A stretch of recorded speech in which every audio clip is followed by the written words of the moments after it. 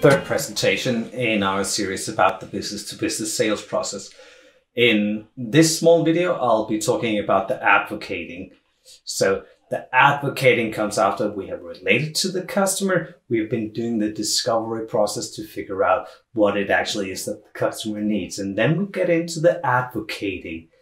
The advocating is in general where we start presenting our products, our solutions. We try to move it across so that the customers, they actually start becoming the advocates for our products. So they actually themselves start to ask and say, hey, I can use your solution for this, I can use your product for that, etc. So we want them to become the ambassadors. And that also means that the sales role that we're feeling is different when we're using this approach. Suddenly we move from the one who is proposing something to the customer to the one who is taking the information from the customer and advocating for the customer into our company. So the key message here is that you must always act as the representative and the best interest for your client. All right.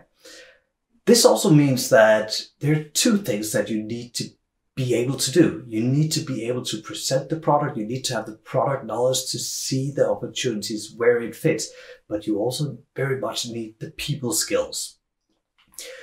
It also means that if you have very much technical product knowledge, no people skills, things will fail. Or if you have a lot of people skills but don't know the product, you'll not be able to relate it to the customer's needs. All right. I have, however, seen really good salespeople having very little product knowledge, but then they bring a team. Okay. You have four options when you're trying to advocate or sell a product. You can use the product superiority, or you can use the economic superiority, the market identity, or that the need, that the knowledge that you're bringing and the customer service is better than the rest.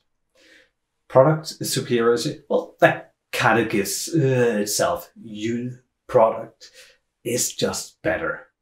Better quality, better fit for the solution. The economic, it's either cheaper now, it's cheaper when they purchase it, or as a lifetime consideration. In the business-to-business sale, lifetime consideration is much bigger and much more important than it is in business-to-consumer. The market identity, is there a brand recognition? Is there a track record for your company providing the best products, the best solutions, the things that the customers needs the most? Well, then you have a market identity, or in the regular business-to-consumer, a brand awareness. The last, the need knowledge, customer service, is also very big because customer wants their business to run as smoothly as possible. If you can demonstrate that you know the customer very well, you know their needs, their emotional attachments to different things, and you can say, hey, I'm going to service and support you in this way, you're lowering the risk for this customer. Okay. Again, the perspective for the customer is the key here. You should only refer to the features, the product capabilities that is relevant for the customer. It might also be able to make coffee. But if the customer drinks tea, hey, forget about it making coffee. Make sure you tailor your advocacy towards what the customer needs and not everything else. It's really tempting to do this. I have a tendency of almost getting into it myself when I get excited about it. But keep it simple. Differentiation strategy. If you say, okay, this is different, but you might have seen our competitor's product. You need to focus on the customer service. What is it actually in the customer perspective that is different? What is it in the way that they use it that will make it different? Not how it technically is. So you get going from selling the features, the descriptions, that it is blue and it's this big and it weighs that much, until selling a solution. So you're going from selling a drill to selling the whole. Okay. This is where you can use the SAB approach or SAP approach.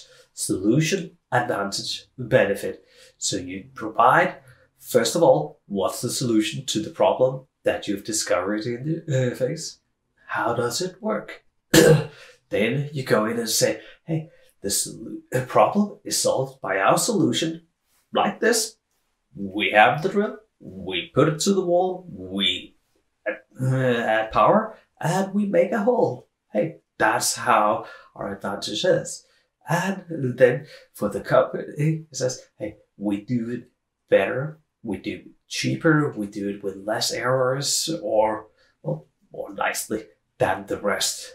So by applying the SAB approach, you get the natural flow of things. You are building argumentations. However, we are in a space where we need to maintain some ethical standards, because have we gotten information from our customer? Have we been doing a good discovery phase? We do know a lot of them, but we also know a lot about the competitors. We don't want to bring those kind of things into our discussions here now. We don't want to talk bad about competitors.